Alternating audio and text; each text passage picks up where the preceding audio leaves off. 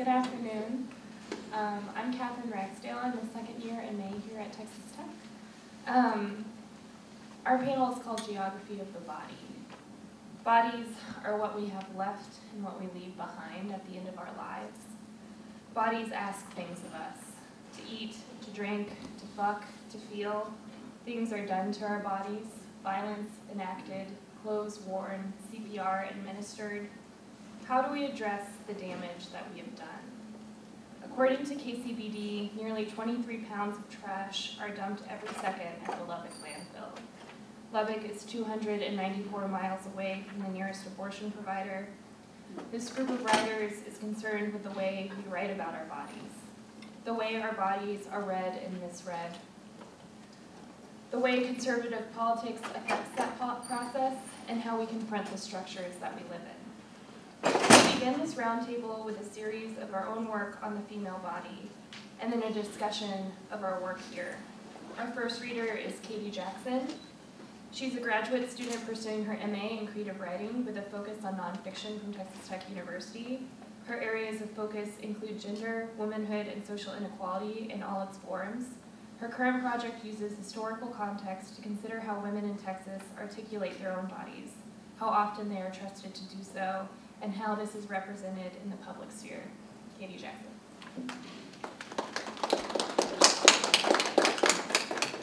Okay, the first piece I'm reading is called Distraction, or An Ode to My Cleavage. When I am 10, I forget to put it on before school.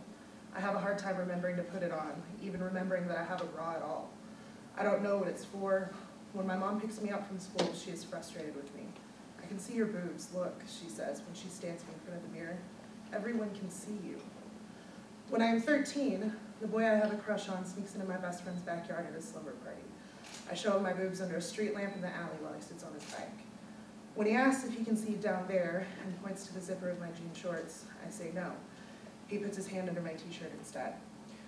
He kisses me with an open mouth, and his braces taste like pennies. When I'm 16, I get the part of Dorothy in a school play. Dorothy wears a strappy golden gown and gets to kiss the leading man. The climax of the play is Dorothy reenacting her lost pregnancy by beating herself in the stomach. The scandal of it is intoxicating to me. I throw myself on the ground and the lights fade as I retch and try to cry believably, clutching my golden gown.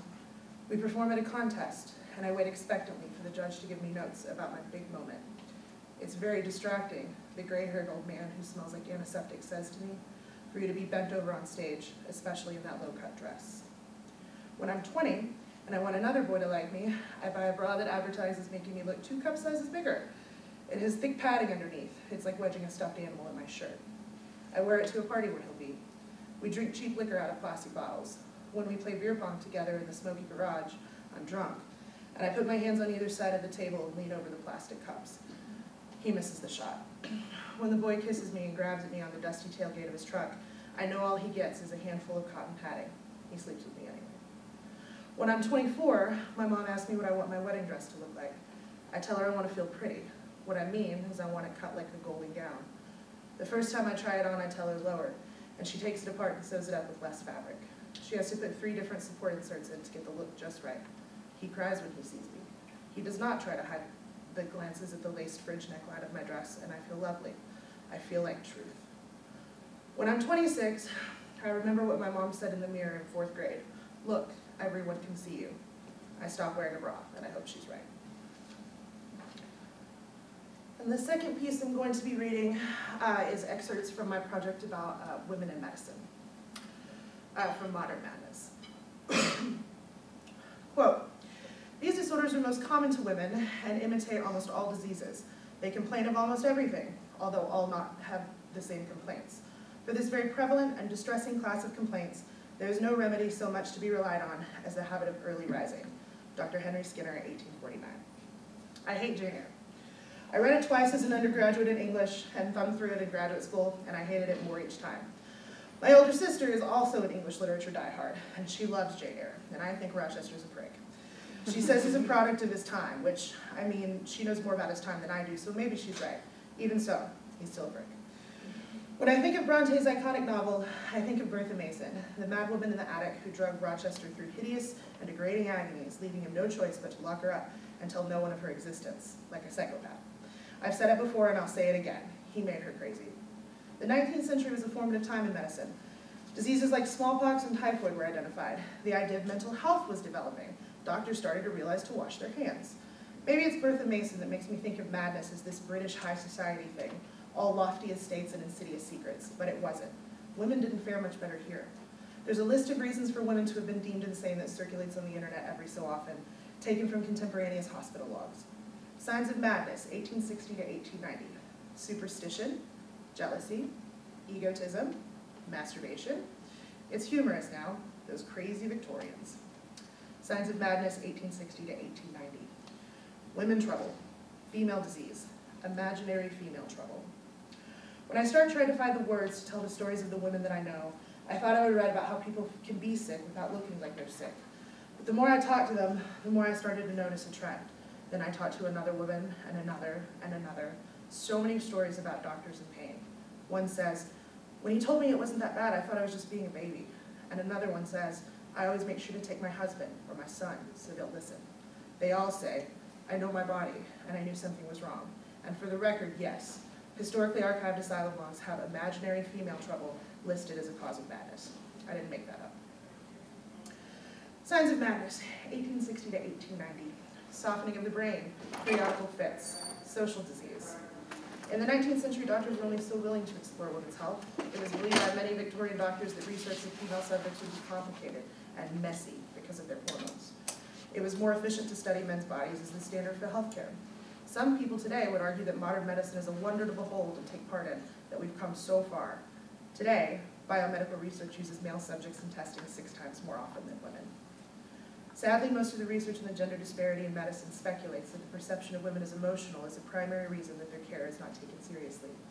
Some malpractice firms instruct women to keep their emotions in check to avoid a dangerous medical error. It's best if women don't make things messier than they already are. Signs of madness, 1860 to present. Medicine to prevent conception, vicious vices, immoral life, nymphomania, suppressed masturbation, sexual excitement. The first tubal ligation was performed in 1880. Until the last 30 years or so, women who wanted to sterilize themselves voluntarily had to have written spousal permission. In Texas, a doctor can still refuse this procedure for any reason. The most often cited reasons are that a woman will change her mind, or that she's been coerced. You can't trust her. When contraceptives were first marketed in the 19th century, a series of prohibitions were enacted preventing the distribution of any obscene material. This included contraceptives, which were believed to promote lust and promiscuity in women. Today, contraceptive coverage is subject to religious exemption if a business doesn't want to provide coverage. You can't trust her. The prevailing idea about women who seek abortions is that they are promiscuous, irresponsible, lazy, or downright murderous. The rhetoric goes that pregnancy is a consequence of their action. Over half of women who receive abortions were on contraceptives when they became pregnant. The myth that abortion-seeking women are indiscriminate harlots who are too stupid to use a condom or take a pill has shuttered the doors of roughly half of Texas abortion clinics and continues to threaten the last one standing. You can't trust her. In the 19th century, literature in regard to the physical signs of rape relied on evaluation of women for intact virginity. Doctors were trained in how to determine if a woman had developed any venereal habits, which would disqualify her allegations from being valid. In 1990, a candidate for the gubernatorial race in Texas said that rape is like the weather. It's inevitable. You might as well sit back and enjoy it. When confronted about it, he antagonized the journalist and said, "This is not a Republican women's club. It's a working cow camp, a tough world where you can get kicked in the testicles if you're not careful." You can't trust her. Signs of madness, 1860 to present. Because some prick said so. This is the one part of Jane Eyre that I will never really erase from my recall. Since the medical men had pronounced her mad, she had of course been shut up. Rochester describes his matrimonial madwoman to Jane Eyre in Bronte's novel as a misleading and maniacal idiot who suffered from being intemperate and unchaste. While many people hold dear the idea that we've made great strides in medicine, women still can't be trusted by medicine. They've closed the doors to the asylums, but they weren't ready to let us out. We can't be trusted. We're dramatic, hysterical. It's just imaginary female trouble. It's just a crazy chick's disease. It's just another mad woman. But we are mad. We say, we know our bodies. Something's wrong. We're pissed as hell. Thank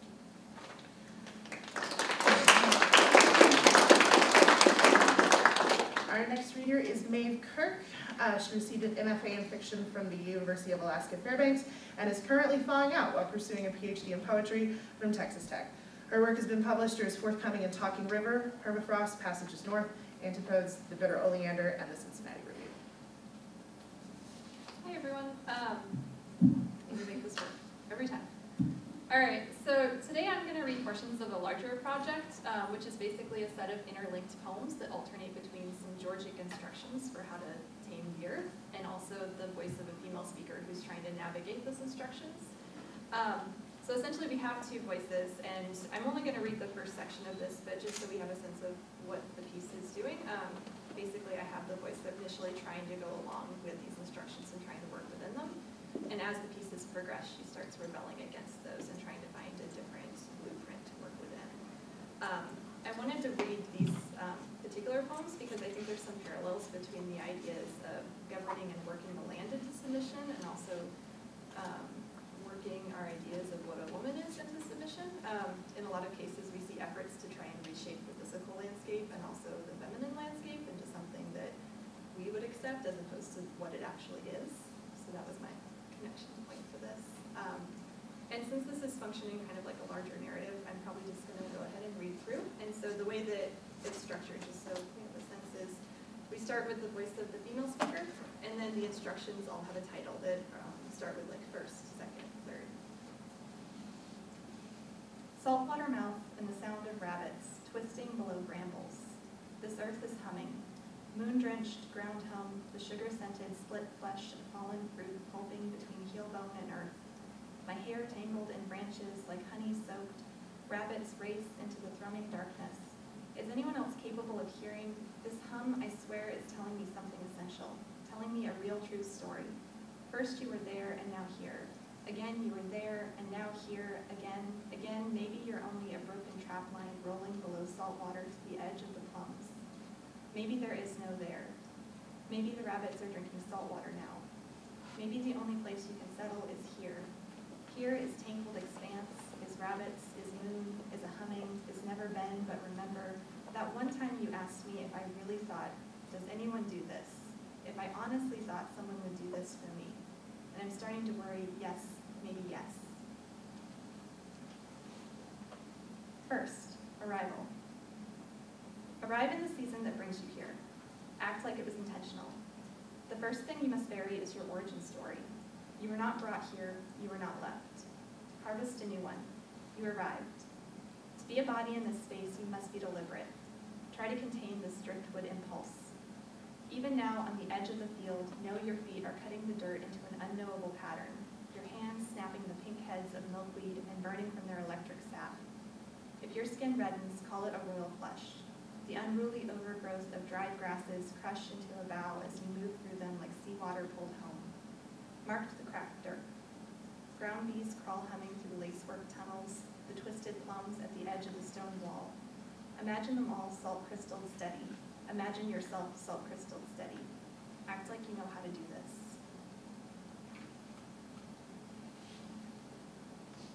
There was a bus and I bought a ticket. Maybe a boat with salt crust on the bow, but still I bought a ticket. I thought the water was yellow-green and the road arched its back toward an expanse of slow-blinking towns hemmed in with fields.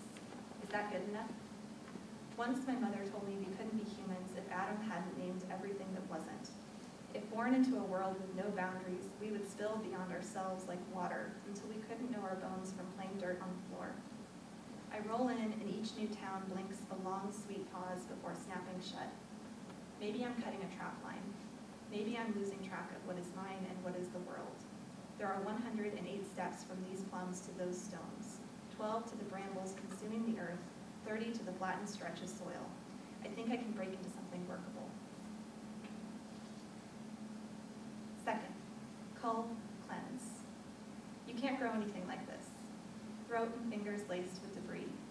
Know yourself as backbone and blade, as river water carving a heart line. Rinse the land of every system except your own. Bend the plum limbs toward soil. Strip down the wind-bruised fruit, the exposed pockets of blued flesh, a secret ripped open by starving swallows. Uproot the milkweed and dandelions, the tall grasses unversed in bearing anything other than themselves. Place bowls of cold milk laced with strychnine along desire lines that don't belong to you. Paint strips of cloth with honey and tar. Hang them from your orchards like prayer flags. Hold out your exposed wrists in the dark. Wait. In the morning, burn all the bodies you have collected in this world. Let them ash, and so keep them forever. Their softened edges translucent as mints melting on the tongue. Swallow. Look at all the space you've cleared. It's been days and I have not learned the expected things. Should I be worried? I have not been reduced to a giver, dirt in my mouth and the sour nectar of dandelions streaking skin. I can't stop consuming the field within this field, the dried tangles of sweetgrass, mouthing the pits of bird-scoured plums, crushed leaked water and the smoked air, eyes tracing the edge of a milk bowl nested in the weeds, split eggshells, dried yolk on my nails, fingers dipping into ash and rising to the tongue for one more taste. Third, till. Inject a current. Hook the soil into a movement, an aerated churning. Indulge your desire to return, to walk a line that leads you to freshly upturned spaces, everything hidden, exposed, the pale belly of it all warm and light splashed.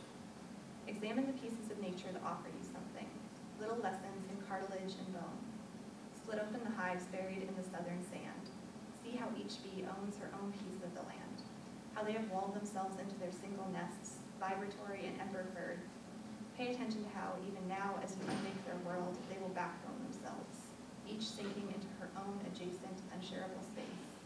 No letters, no calls, no attempts to lean and link bodies into one wreckage. No time spent in an open door, steady, silent, listening for the muffled hum of approaching wind beats cutting through the dark. A warning, tilling can upturn everything you're trying to bury, churns weeds into soil and scrapes their seed pod bellies awake. There is always a risk they will ignite and hook tendrils around the things you have buried, that they will drag shards up into the light. Ground humming. The bees they've dug back into this field. They've hemmed into namesake, familial as their own soft gold pelts, building new heaps of dampened earth before climbing back into the belly of the land. Sun-soaked, I watch them sidelong, my hands full of sprouting grains. If they cannot imagine themselves gone, why should I? Imagine I find my shovel. Imagine I drop my seeds into the new burrows, claim I've carved them with my own fingers. Imagine the rice blooms. Imagine I drop the ash from my pocket and they eat it. Imagine they know and build me an apology through wingbeat and hum. Imagine they sync and govern my pulse. Imagine they set my blood vibratory. Imagine they cut it with silence. A boot heel to the throat of their world. You told me to be deliberate. Fourth, grafting. Once you see grafting as the art of wounding, instructions will be replaced by instinct. Bring the plum tree, apricot, and peach limbs. Lean them against one another to cultivate a sense of need, a desire to collapse boundary lines and fold into spaces they don't inhabit. Carve a language of rupture knuckle deep into the bark. Seal the limbs into a single body. Set a timer. Wait for the healing to take place. Wrap the tree in mud and dried grass. Carve your name in an exposed curl of root. Whether it is impossible to be impatient, turn your gaze to new possibilities and see how far you can take this. Know that you can unmake and remake this field. Body the soil. Line rock shards into a spine and stitch taproots into a network of veins. Let plums be the skin and the throat, the green-blue wings of beetles, the eyes that won't stop moving. Know that you can unmake and remake the internal fields as well. Pour yourself into a snow-cold creek, crashing, the atoms howling, and all the world close, close, so close.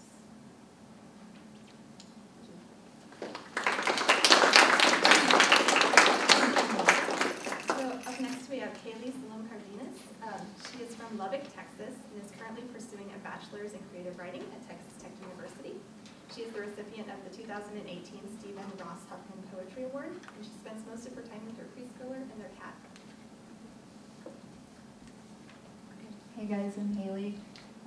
Okay, so I'm going to be reading a prose piece, and it is called May 7th, 6:47 a.m. through 8:01 a.m.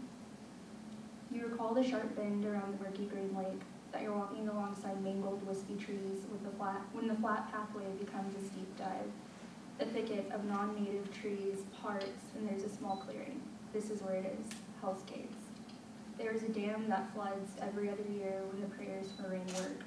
However, Lubbock is perpetually in a drought or on a burn ban, something you're entirely too conscious of as the boy you're with throws his cigarette down in the grass. You stamp out the curling, smoking butt with your shoes, just in case. The wind is unrelenting in West Texas. You catch a glimpse of one of the wooden windmills from the nearby museum. Its blades never stop spinning. This park is on the east side of town, which is another word for ghetto, or a lazy way of saying Lubbock is still segregated, but none of us want to talk about that, so we just all pretend the city stops at Avenue 8. You think of your boyfriend at home, asleep, with the CPAP mask cutting into the pockmarked flesh of his cheeks, and wonder if he will check your iPhone's frequent locations later, his accusations choking out like ragged breaths. Your mother always said that evil smells like sulfur, and you think that's what you're smelling as you climb up the unpaved off-path littered with deflated condoms, sparkling shards of beer bottles, and everyone else's trash. The stench is bittersweet, and it stings your nostrils as the drugs you consumed start the inevitable drip down your throat, and you feel the lack of sleep burning a hole in your head. You tell the boy you're with something about how you've never worn these shoes out before, and now you're wearing them at this park, where you come only when you're feeling dysmorphic and want your body to be beaten by its synthetic heels, because at least you're the one in control. But you don't tell him that part. You talk about your shoes getting scuffed instead. He calls you bougie. You laugh. He asks if you've ever been to Hell's Gates before, and you half lie and say, yeah, but in all actuality, you sprint past it every time you run this trail, because your mother once saw something in the trees that she still refuses to name. He points to the abandoned, decaying wooden bridge that the hill leads to and asks if it scares you. You follow him, the lump caught in your throat. The wind is so cold that you can feel it on your face when the whole point of today was to not feel anymore. A text comes in, and you see the name that you were avoiding, so you don't bother reading it because it's always the same. There's a steely barbed fence guarding the entrance to the bridge. You find an opening. You step onto one of the beams. Inhale because it could collapse under the weight of the body you struggle daily to come to terms with, the body you poke and prod and try to make sense of. Exhale when it doesn't. You sit and notice carvings in the thick wooden beams, initials of young lovers, and you wonder if they really did stay together forever. The boy ventures further onto the bridge, gently stepping from beam to beam, carefully avoiding the ones that had collapsed. You know, if he ever hits me or hits you, you can tell me. You pretend not to hear him over the whispering of the trees. You feel the cocaine come down starting, and you don't want to talk about what goes on in your glass house, so you leave the bridge and wander through the dying yellow grass, stumbling upon desiccated bird carcasses. They're so dry that they lack the stench of decay.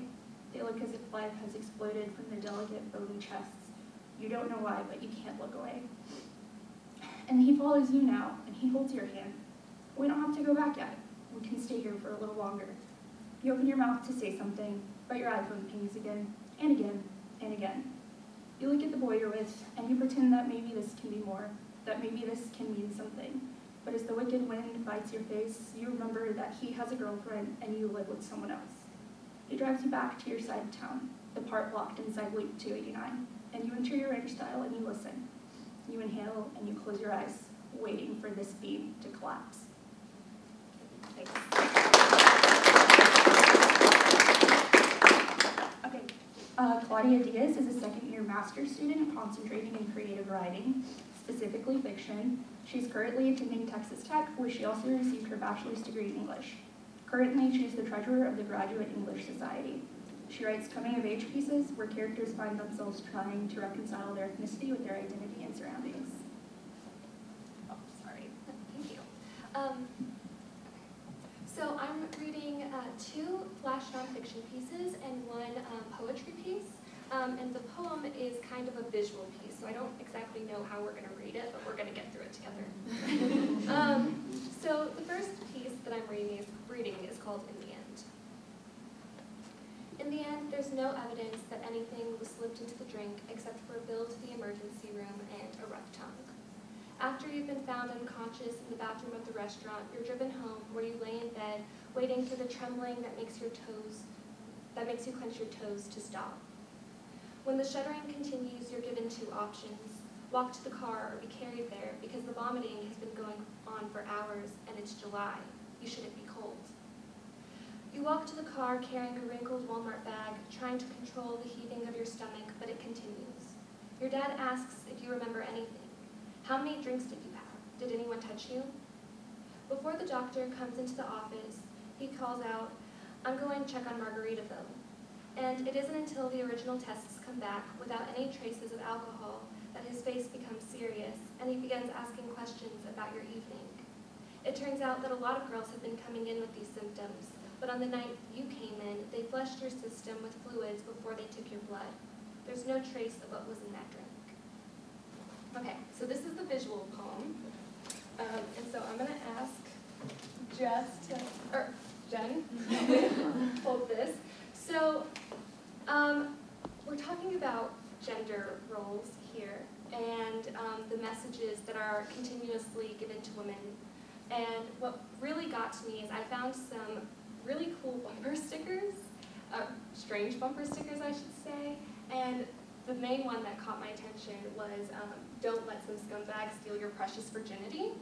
And so I thought that was a perfect representation of what kind of gender roles people are seeing every day on the highway even, that we don't even really recognize. So this is the poem. Don't let some scumbag steal your precious virginity. I want his humongous teeny on the tip of my tongue. I hear them calling, better stop now. A smile does a lot for your face value. Let's have a conversation. You don't have to say you love me. In the long run, I don't want to know your name. I want to dissolve as you drill issues into my bristly crest.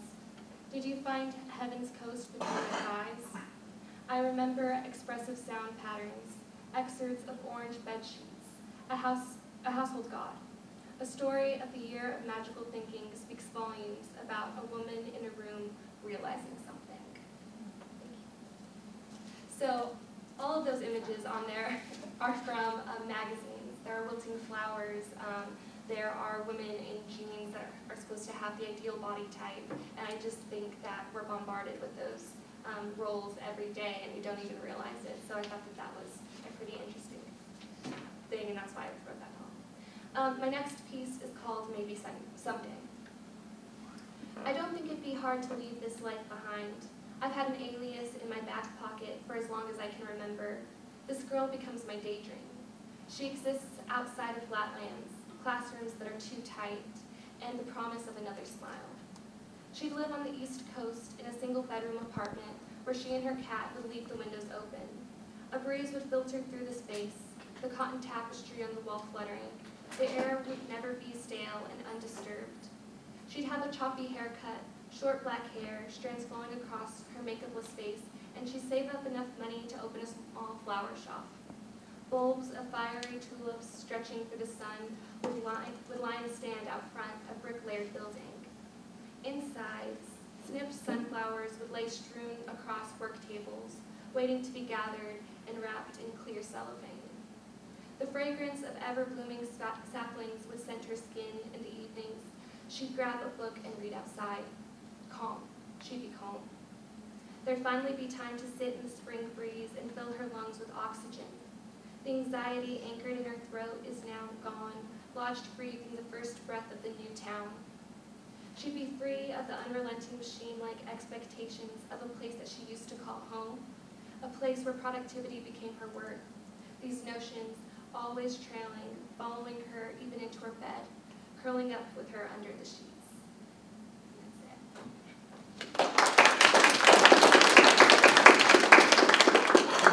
Thank you. So next is Jen Popa. She is a short story writer, essayist, and occasional poet. She currently resides in South Plains, where she is a PhD candidate of English and creative writing at Texas Tech University. She's working on a collection of short stories, serving as a managing editor at Iron Horse Literary Review, teaching literature to a bright group of undergrads. Some of Jennifer's most recent writing can be found in Kestrel, Pithead Chapel, Juked Decomp, and Colorado Review. Yeah. So I'm going to read two pieces that are not sure if they're poetry or not. They started out as poems in one Curtis Bowers class, but I definitely published them as prose, so they're the tweener pieces. Okay, so the first one is American Gothic, and it was inspired by a weekend when I was really sick and I was driving between Austin and Lubbock, which is a and specifically Frankenstein, so multitasker. So it begins with a line from Mary Shelley, which says, "I saw how the worm inherited the wonders of the eye and brain." Father, one time I found you in a medical textbook in the face of Phineas Gage, daguerreotype of a drooping eyelid, his skin a sepia valance. In 1848's most notable spark along a Vermont railroad, a tamping iron drives into the cheek's bloom, shoots behind the eye socket, and finds air, shucking the shell from the inside out. Photographed alongside his 13-pound impaler, the instrument which snuffed out gentle Phineas and procured a monster, locating personhood in a lobe. I find you after I drive 6 hours to Lubbock, Texas, through frayed curls of tire rubber, sawmills, taxidermy shops, a bus spray-painted, not for sale, and oil pump jacks bowing at each other ad nauseum. A ritual started without realizing it was a ritual. Suspended on the plains between two homes that are not home, I find you in the crags of ennui, places called Rising Star, Sweetwater, Zephyr, Fluvanna, Early. From a billboard, God says, "I am bigger than the storm." In another, he says, "It's hard to stumble when you're on your knees." My saying this would possibly embarrass you. You, dear Phineas, dear father, dear stranger split by iron, punctured medical marvel that you are, I look for you in the hollow but find an erasure. The humane Phineas we knew fled, and in his wake we find your ugly chain-smoking mouth. You mistake my mother for iron and my face for hers. I stop counting Highway 183's abandoned dogs, shoelaces of saliva slinking from their jowls. I'm soft. I know this. And the heady waft of animal shit huddled among the buzzards, blooded beaks jerking at fatty ligaments, roadkill, and the rot of toothless barns, I find you. I am sure no father is aborted at full term without a reason, without medical necessity. Here among lone sneakers and spiked paddles of cacti, I remember fashioning your shirts into nightgowns, folding myself into your lap, offering affections before I knew better, before I sought a father in Tony from Who's the Boss, Charles Ingalls, Mr. Brady, a full house with 3 fathers, 1 for each daughter. In the north, you stitch seeds in your garden's loam, care for your parents in the absence of your children, 2 images I cannot procure. You invent the slut to tell strangers how your ex-wife turned them against you, so women are irons, best left alone. Apologies do not fit in your mouth and bulge along the gums. I was never curious about the boy you were. I knew your name was another word for goad, for kindle. So instead, I imagine I sprung fully formed from the splitting scalp of my mother, you nowhere to be found. Hot rubber, hot buzzard, hot worm fizzling on asphalt. It's the worm and the not dead yet fathers who inherit the earth.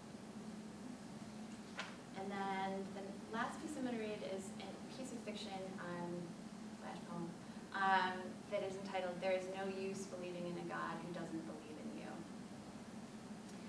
Loss is a dog gnashing its teeth, straining the chain looped around the oak. He arrives on a Tuesday after our big brother's long hair catches in the pool filter, winding and unwinding him for hours while we were at T-Wall. We call the dog Sit Boy. No, God. Maybe Robbie.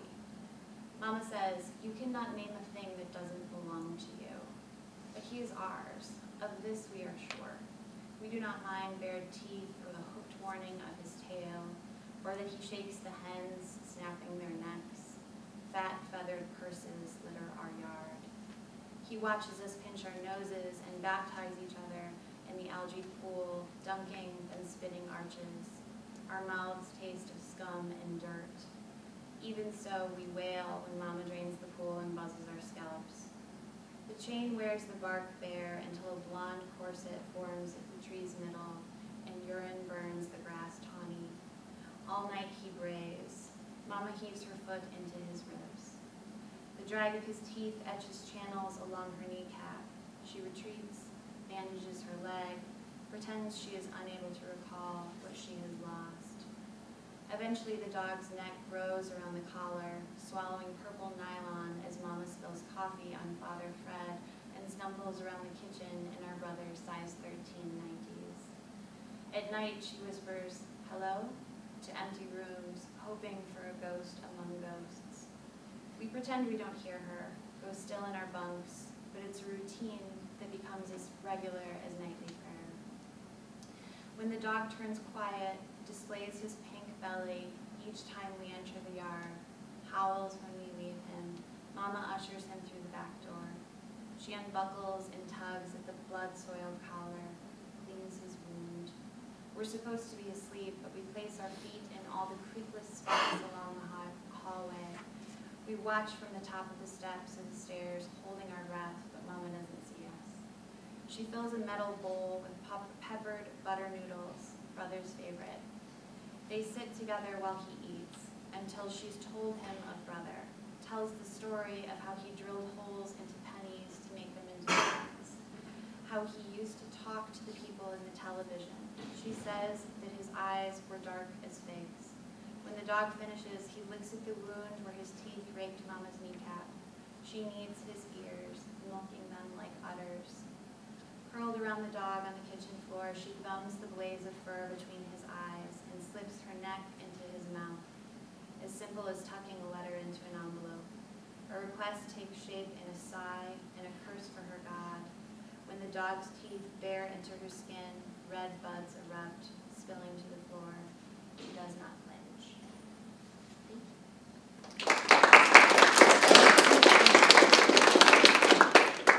Our final reader is Katherine Ragsdale, who is from Austin, Texas. She is currently in her second year pursuing a master's in poetry at Texas Tech University and holds a BA in Spanish and a BBA in marketing. Thank you. She's the recipient of the 2017 Stephen Ross Huffman Poetry Award and a finalist in the Porterhouse Review's 2018 Editor's Prize, and was most recently published in Cathexis Northwest and Typo magazine. Okay, the first piece I'm reading is excerpts from a nonfiction piece I've been working on since the summer about nude modeling for art classes. The painting I reference is The Kiss by Gustav Klimt. The tree is a body, steadfast body, begging, flaking, wishy-washy, laundry day only when desperate, a Sunday afternoon of a body, an entire poetic tree of a body, sapling and knotted and kissing itself with its leaves. My body asks to have its thumbs popped, wants to lay on its stomach. My body makes its own kombucha, wakes up hours before it has to leave the house for work. My body is taking a personal day. It's eating sweaters in the closet while Mom waits for it to come out. My body thinks it's in love, but it never is, so I will never be in love again. God, my body loves to be bruised because the body is a bruised God. My body wants to look you in the eyes and then the mouth. My body asks you, can I be a tree today? Can't I just be a tree? In a bar, a boy I kiss calls art modeling sex work. He jokes, so what you're saying is that you're a sex worker, chuckles to himself, and then takes another swig of beer. Somebody else later says, it must be so freeing to be naked without being sexualized. Sometimes artists will give me what they drew in class if I compliment them enough. I have a closet full of my legs, my face, and my breasts. A portrait of me hangs above my toilet. Sometimes, in the group of older people I model for, somebody will pull out their phone and take a picture of me.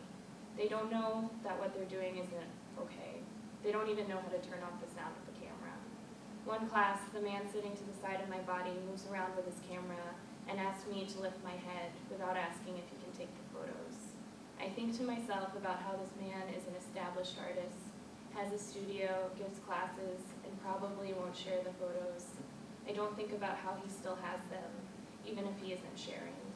Much later in the same session, another man, one who shows up to haphazardly draw a boob and chat each class, asks if he can take a photo. His pen has been standing to the side of his chair for the last hour. No, I would prefer not, I say, and settle into the pose, raising my head so he cannot look me in the eye. Some art scholars think that the kiss is a reference to Ovid's story about Apollo and a nymph named Daphne. In it, Apollo insults Eros by saying he isn't fit to carry the weapons of a bow and arrow, so Eros makes Apollo fall in love with Daphne, and Daphne hate Apollo. Daphne vows to remain a virgin and is chased through the woods by Apollo.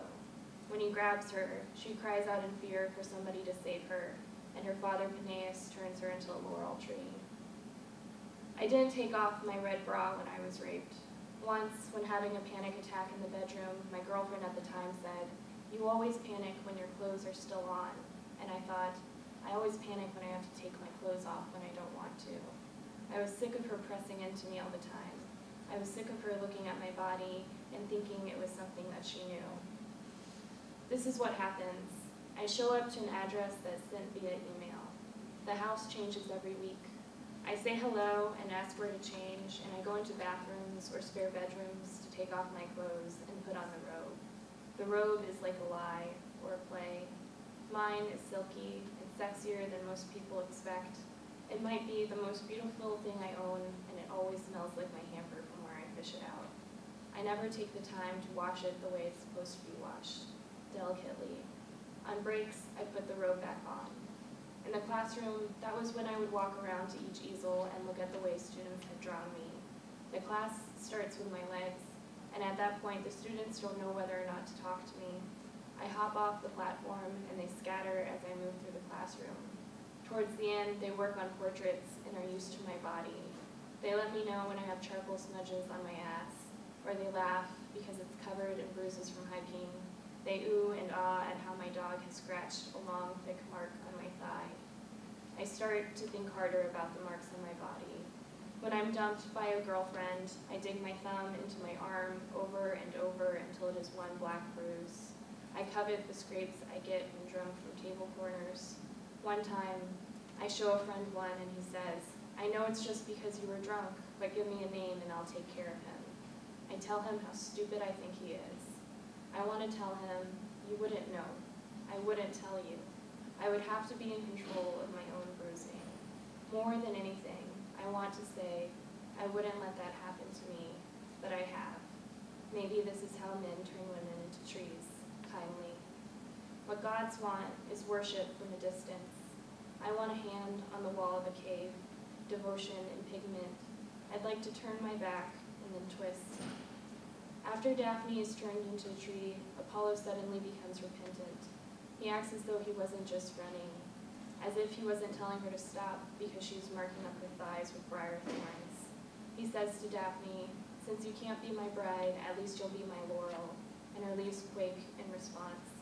I wonder if it's worse to be a tree because now she can be found, clipped, and grown again outside people's kitchen windows. Does a tree get tired? Sometimes I just want to turn my face away. I'm drunk. I'm in my friend's bed. I will have to change soon. I'm lying upside down, and suddenly I have to leave. I know I have to leave because my body is telling me to. I can feel it pinched and panicking. My body gets up, opens the door, and walks. I tell my body, "While you are walking past our trees," I say, "Oak tree, con tree, live oak, magnolia," and my body starts breathing again, but badly. My body wants to breathe like a tree does, not gulping, but slowly and without a mouth. And then my last piece is a poem called "People Keep Telling Me About New Mexico and Lubbock." It's about thinking you're pregnant. When people call out here big sky country, and I open my legs to it, really it's big nothing. Big quiet moment, and I say skipped, missed, waiting. The red in the dirt here is red for the same reason as blood, oxidized iron. I tell no one for a while and wait, then I tell the ones who would drive me over the phone and they say, "Well, let me know when we need to go to New Mexico." Well, I tell the man I barely know I'm waiting for rain. I say his name to him and spread easily like before. I hold him in the pit of my cunt. If I bleed, he'll thank me. He thanks me for telling him now, for making him wait too. Watches me drink a beer. It's dry out here, parched, red with dirt, not slick sapped red, crimson. Nothing grows here, but everything has to grow. Thank you.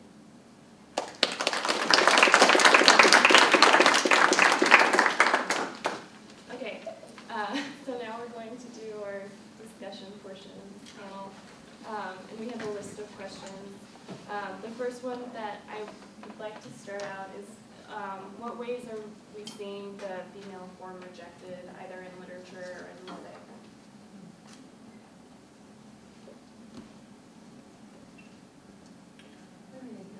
Just what you're talking about in terms of Lubbock and conservative West Texas being an abortion desert, and the lack of acknowledgement of independence or bodily autonomy or just like bodily dignity. In a lot of ways, I think that you see that reflected not only in the way that women are treated, talked to, legislated about, but also in the way that we handle the landscape.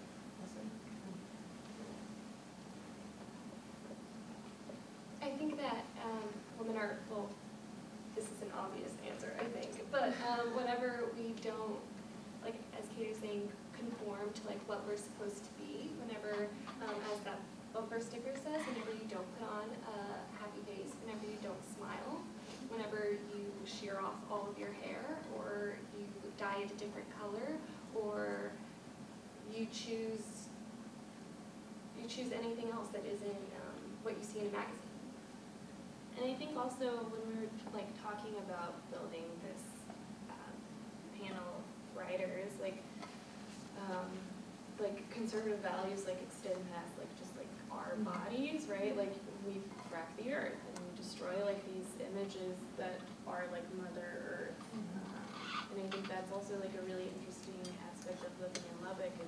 It's not just living with like the stigmas that like you're pointing out, Claudia. It's also like visually seeing nature and like the people living here in this kind of standoff. Well, it's kind of a double-edged sword, I think, in terms of like the idea of like motherhood and domesticity and being adhering to that, but at the same time, sexuality or sex before marriage or any sort of like sexual activity outside of very stringent guidelines is perceived as a way that as being a bad one. Yeah. And on top of that, you see, like Mother Nature, you're talking about Mother Nature, and if Mother Nature weren't nourishing, no one would, I don't think they would want to change the gender of that. And if Mother Nature were someone else, they was not nourishing, as I was saying. They just, sorry, I'm trying to like rephrase this, but like, you're not going to change it, you're going to change the gender if she's not nourishing anymore. And that's because why she's Mother Nature. And so you're going to reject her as a female altogether if she's not nourishing and comforting and all of those things. I also think that there's like the unique position of, for all of us, like being in academia and having often being with the body in the classroom, I think is also something that's really complicated, and this permission to even occupy those spaces. I think it's been a week of just like hate. It's like speaking to this, but just having students kind of questioning you in ways that like for the same lesson or the same thing that like heterosexual male counterparts are not being questioned. And even this week I got some hate mail through like just rejecting a poem, right? And being questioned specifically because I was a woman and like that was why I didn't get it. So operating in certain roles, I think, can also be like a reduction. And I think like that reduction is rooted in that expectation. Like I am expected much more than like my male counterparts to be extraordinarily empathetic to my students and do emotional labor, which is not necessarily a bad thing. Like I'm happy to do emotional labor for my students to a point, but I think like I've had friends who have gone through their masters without ever having to walk a student to the counseling center. Well, and it kind of goes along with that idea of utilizing the landscape as well, right? Like we're expecting to get a specific product out of women, right? Yeah. It's like, well, I'm going to you for this particular thing, and as soon as we aren't giving that particular thing, it's almost like, well, we've Yeah, no, and I think that that's interesting, particularly in my research with women and how they handle medicine. I was shocked to find out how many women actively seek out other women for all of their medical concerns, just because there's an understanding in the way in the authority you have in that space that I think is made problematic in certain parts of that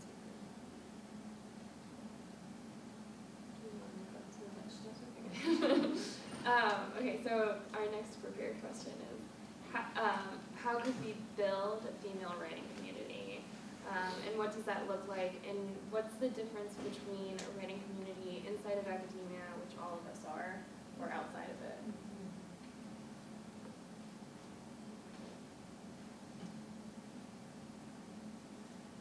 Well, I've never been outside of academia. So, that is our limitation. So, I guess if I were to start, I guess accepting any work that we're bringing to the table, even if it's not, and what we're already doing here is just already having an open discussion about everything, about driving on the highway and looking at these bumper stickers and like allowing us that space where we're not going to be ridiculed for having those ideas, or allowing,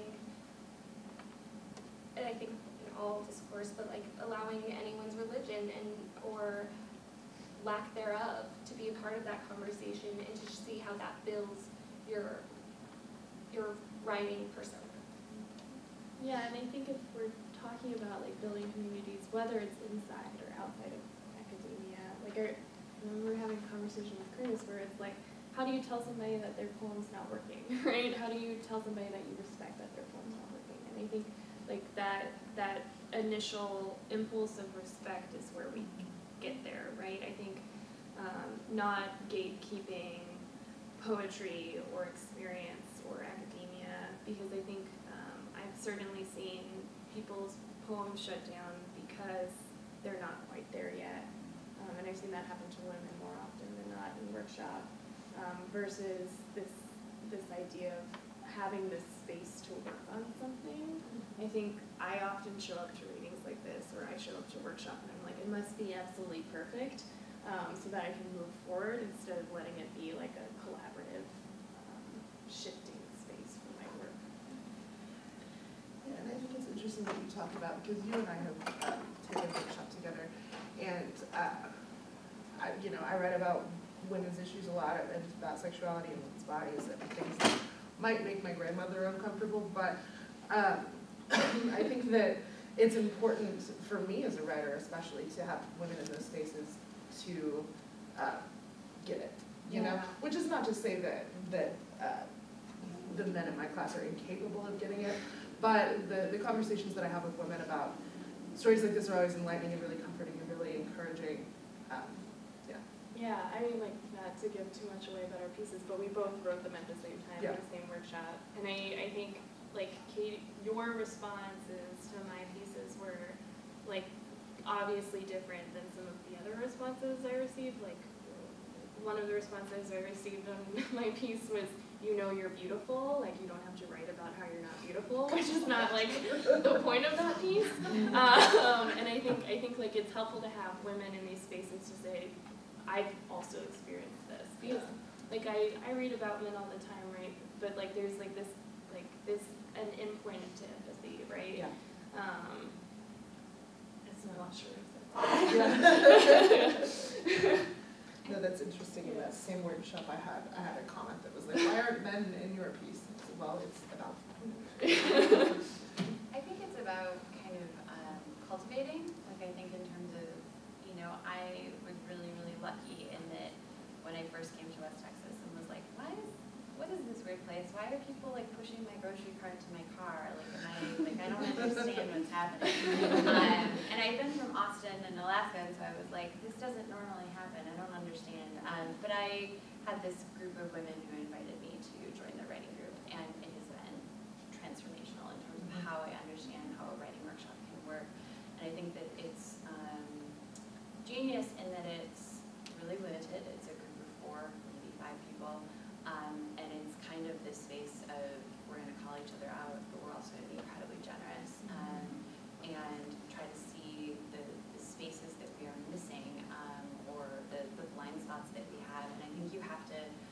be in that space and to have a really like well-cultivated group of women who, if you're looking for a female writing group of people that you just like straight up trust, that are going to call you on your bullshit and who are going to help you see the piece in a way that's maybe I wouldn't. There are things that I think I brought to that workshop that I've not brought to a class because I didn't feel like that was a safe space, and I didn't think that I was going to get the same feedback, and that's usually been pretty bright. So.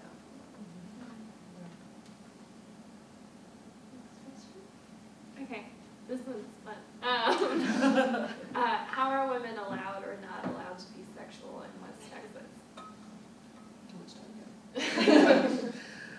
I mean, I grew up here. I grew up in 30 miles down the road in a rural part of Texas, and it wasn't. There was just no. I thank the Lord that I grew up with a family that kept me kind of in healthy spheres. But you know, I was back when we were in middle school and we were learning about sexuality. You know, women were compared to dirty toothbrushes and told that, you know, once they have sex, they're dead or they're done forever. They're dirty. They're bad. And I feel lucky that I've been able to overcome that in my personal life. But I also know tons and tons and tons of women who can't or haven't or still don't feel comfortable with it because it is systemic and perpetuating and subtle and yeah. And I'm also curious because we have like 2 members on the panel who like came into West Texas from not West Texas. Like, what's the difference between like not necessarily sexual expectations, but gendered expectations from where you came from to here? It's a question mostly Jen and Maeve and maybe Claudia. I don't know. I mean, I feel like in Alaska, everyone's covered, so it's like it's all like everyone has like 9 layers on, so like you're not sexual at all. In terms of, I mean, I think that just in general, if we're thinking about like ways that you can be sexual in West Texas, I feel like it's often in private spaces. Like I just think that that's really the limitation, and I don't think that that's exclusive to West Texas. I mean, I think that that's a running thing that happens in a lot of places. I mean, even things that seem really innocuous in terms of choices that you make with regard to your wardrobe that are commented on. Like it's interesting too because I guess I had ideas about, you know, especially from students giving feedback on things that you're wearing in the classroom or whatever. I assumed like this is all men, like men are leaving comments or whatever. But I've started having female students saying things and I'm going like just like little things like, God, it's been 8 weeks and you've only worn dresses. Like that is truly astute observation. Like I don't know what to do. Like cool. Like which it's not like a hypersexual comment necessarily, but it's these moments of observation that you're like, why are you watching me so closely? And why is my body being policed in this way? So. Yeah, and just to kind of build off that, like I agree, Alaska had a very different vibe. It did. Yeah. It definitely did. But I mean, I would say like I'm originally from a really small town in Idaho. We have 2,500 people, so I would actually say like a lot of what you're talking about is present there for sure. But I also agree like since moving to Texas, I think that there's also a lot of that tension that is definitely directed at like what are you wearing? How are you navigating these spaces, right? In a way that's maybe a little bit. Are you smiling? Yeah. Are you happy? Yeah. Somebody asked me the other day if I was upset. Right. Just walking down with a normal blank face. But yeah, I mean, there's a lot more focus on like an external display of what we're expecting women to look like in that space, I think. And I think private space is really an apt way to describe it because I think for for the gay relationships like I've cultivated here, right? It's almost always exclusively private. To the point where like in some situations like I'm not even able to come out that I'm in a relationship with a woman, or I feel less comfortable being in a coffee shop sitting next to the person I'm dating because I think there's a lot more scrutiny about like this tension between how we're being observed. Well, and I think that also particularly in terms of like gay relationships, there's also like this, assumption in some areas that it's performative, right? That that's not like genuine care between people. It's just, you know, attention seeking or whatever crap. But that also, but of course, you know, none of us would agree with that, but then it still factors into the way that you manage that relationship in the public space, which is unfortunate.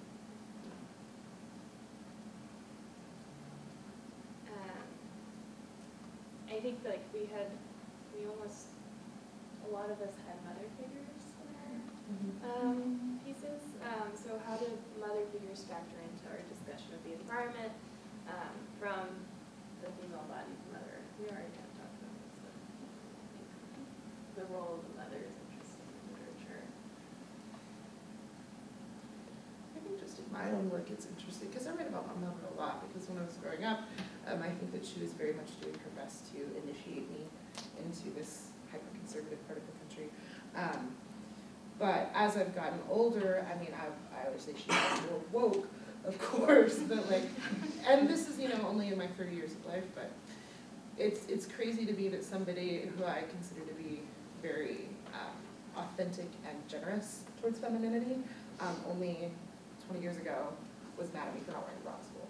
You know, like, I think that those things are changing and moving in the right direction, but I still think that, like, particularly for mothers or motherhood, it becomes problematic as to, like, how much of a service am I doing you to start to not warn you about these things? Yeah. You know? I also think that there's this very strange spectrum that we all live on like these day-to-day basis and like where we are and everything. So growing up, my mom was like, okay, you need to learn how to be able to do everything you have, everything you want without a man by your side. Like, you need to be able to do this. Like, you need to be able to change a tire. You need to be able to, like, cook your own meals. You need to be able to provide for yourself. As, like, a married woman who's been married for a really long time. But, like, also, how do you find yourself trapped in that role? And then now whenever I come home and I am not in a relationship or I'm not doing these things that, like, my friends are doing or whatever, my female friends are doing, then it's like, hey, so, like, when are you thinking about starting to date again? Whenever you've had that role, say, okay, well, you've already had this spectrum established where you were told kind of not to. So, like, where do you fall and, like, what day is it going to be appropriate to have maybe a boyfriend? And, like, what day is it not appropriate to rely on this person or partner? I don't know if I'm crazy. Maybe it's, like, just me airing out my anxiety about writing. But, like, I think, like, sometimes, like, that, like, expectation, like, when I'm writing, I think, like, okay, am I only writing about having sex or, like, being a mom or, like, having a mother? Like, are those, like, the two things that I'm capable of writing about? Because I think often, like, my entry point and what I'm thinking about is, like, this, like, extreme version of femininity that I feel absolutely trapped by, and then I feel absolutely trapped by, like, my subject matter that I, like, am choosing because I'm interested in it. But, like, I fear being pigeonholed. Sure. You know? Anybody else feel that way? Oh, absolutely, absolutely. And I think that we're gonna talk about, but as a framing. And I think that I think that when I write, I'm consciously a little bit angsty about it, right? Yeah. Like, I want to drop F-bombs, and I want people to be made a little bit uncomfortable, or people to at least be made to think a little bit about, like, what femininity means. But yeah, then you also run the risk of being the angry female writer who's, you know, preaching, which is not the intention either. So it's, yeah, no. Should we skip to the question that says, what's off limits? What are you trying to wander around? Because I feel like we've been hitting that. Well, to build off that, when I was thinking about this question, I think writing about just emotion in general, right? Because that's something that I think is always a level that I'm aware of is like, well, at what point am I putting too much emotion on the page? Because I feel like I have to police that to a certain extent, or if there's too much, it's going to sound just like, It's not taken seriously. yeah, exactly, yeah. It's like, it's your fluff piece, it's your diary. Yeah, and so I think in terms of like how I'm displaying emotion on the page or not conveying that is always something that I feel like is kind of off limits to a certain extent, or there's constrictions around it. Well, also, like, something interesting, because Francine J. Harris came to talk last week, and she talked about Bob Hickok's poetry, and she said something about, like, distance in Bob Hickok's poetry. I was like, oh my god, how do I ever reconcile like me desperately wanting to distance myself from the leader, but also having like a lot of emotions about this thing going on. Yeah, it's interesting. I feel Go for it. Go for it. Okay, so whenever we talked about this, I think we talked about like certain things that we were feeling uncomfortable about reading out loud. Yours was like the word cunt. I did it. You did it. Good enough. Mine was like talking about doing cocaine at May Simmons. Surprise! Surprise! Yeah. And I can't remember yours, but I don't know that I actually said what. I don't think so either. We were just like, how do we do Something this? like that. Yeah, which like kind of ties back into like the way that we feel policed a bit, you know? But yeah, I did it. My mom's gonna see that I talked about cocaine. And like back to my mom. And like one of my favorite, we already talked about all this stuff together, but like one of my favorite parts about this conversation is like we were talking about like, okay, like there's like this expectational femininity, right? And then there are all these things that we're doing that are like outside of that expectational femininity, like saying the word cut, or like doing cocaine, or like you know, like going to a park alone or something like that. And all of those are like, you know, like I think that sometimes like they're coded as masculine.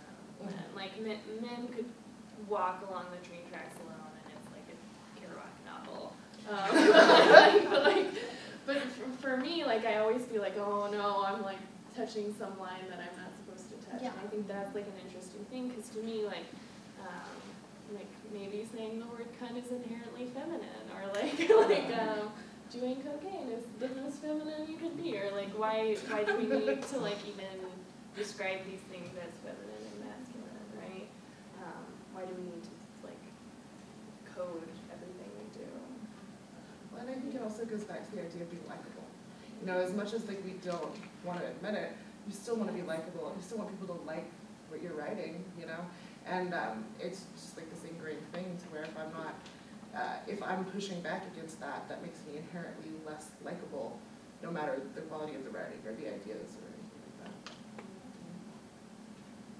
I feel like there's a big push with regard to like sentimentality, right? Like that's a word that is thrown around either in workshop or just in feedback in general, of not being like hyper emotional, like in terms of the piece. And so that's something that I simultaneously really appreciate, like raw kind of messy stuff on the page, but I also am very wary of it being like showing my emotional hand too much, and so that's something that I'm always trying to step back, to the point that sometimes I've stepped it back too far, and ultimately people are like, what's this about? So I think that you want to have that like emotional core, but it's like a word that I'm like, ugh, when someone says like this is like you're too sentimental in this space. That seems to me like something that's distinctly feminine, or at least it's framed that way in my brain. And then it kind of goes into having to undo, like thinking that being distinctly feminine is bad. I know, right? Yeah. Totally. Can't win. Do you have any other questions? I feel like we. Yeah. All right. Thank you all so much for listening to us read. And you say the word cunt at least 3 times.